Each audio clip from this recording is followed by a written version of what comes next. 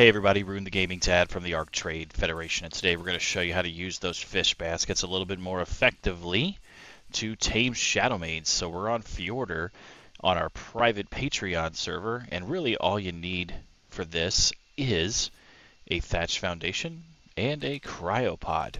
On our Patreon server, we do have structure collision turned on, and you will need to have that turned on to make this particular type of trap for fish happen.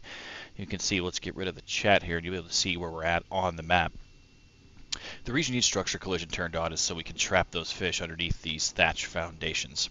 So to tame the shadow maid, the best fish that you're going to want to get is anything that has a 1.5 weight or higher. So let's see if we can search around and find one of those guys.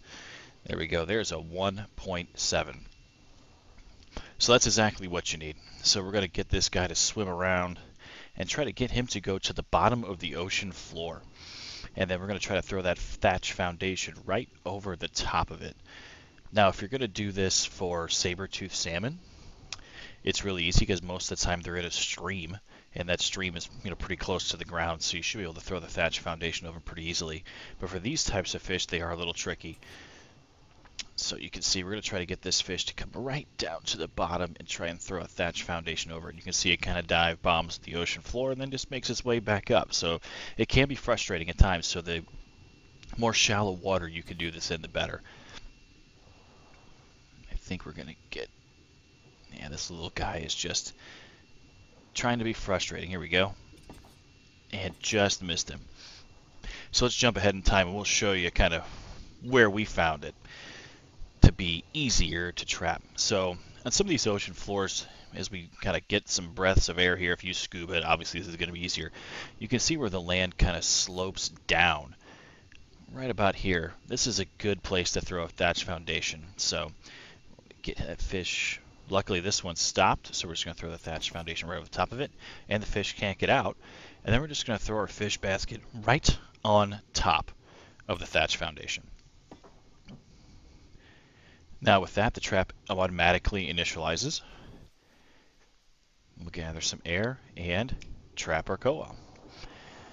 Pick up our thatch floor, and we can be on our merry way. So to tame a shadow maid, you need a filled fish basket. But the problem with the filled fish basket is it does have a spoil timer of 40 minutes in your inventory. So you kind of need these fish, know exactly which shadow maid you want to get, and kind of go for it. But if you just throw that filled fish basket right back out after you get it under the water, that fish is yours and it's tamed, so you can go ahead and cryopod it. So you can take your time, gather the fish that you need, make sure you have the right weights, make sure you have enough of them, fill the fish basket, open it up, cryopod those fish, and take them back to base. So that is probably the easy way if you have structure collision turned on to make that happen. Another way, if you want to start to breed these fish, they're not really breedable unless you use S+. And we're here to throw some foundations down, and we're going to throw down the S+ propagator. So the propagator is a really cool way to breed dinos that may not be breedable. So we're going to throw in 3 fish here that we've tamed, and we threw some element in there, and we're going to prepare those dinos for breeding and start breeding. And one of them has to be a male, and the other one or two, or how many you have in there, need to be females. And it costs 1 element to change the sex and 1 element to breed. So we have a 2.0 weight, a 1.2, and a 1.2. And we're going to go ahead and we're going to start the breeding process. And it'll consume that element in the propagator. You can see it's about 2 minutes. So we'll kind of fast forward in time here, and we can show you what happens after that timer comes down. So here we go with just 1 second left. And what's really interesting is once they're done, they'll actually put eggs in the propagator.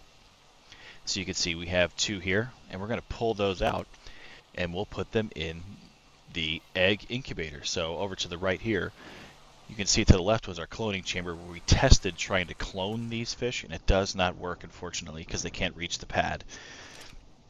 So what we do is we'll put our egg incubator on automatic control, and these particular eggs have a timer of 8 minutes. So we'll swing back. There we go.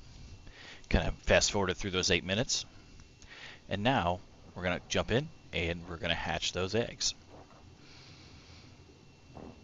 Just hatch them just like anything else. They'll hatch underneath the water.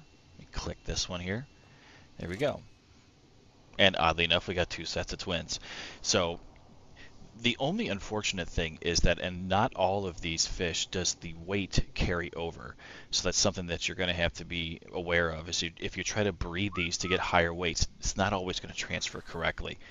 But it is a way for you to gather a few fish of good weights, maybe start to breed them, maybe get lucky with some of the weights, and then you can have the perfect fish to tame your shadow mains. Just want to say thanks for watching. If you found the video helpful, give it a like, subscribe to the channel. We'll see you on the next video.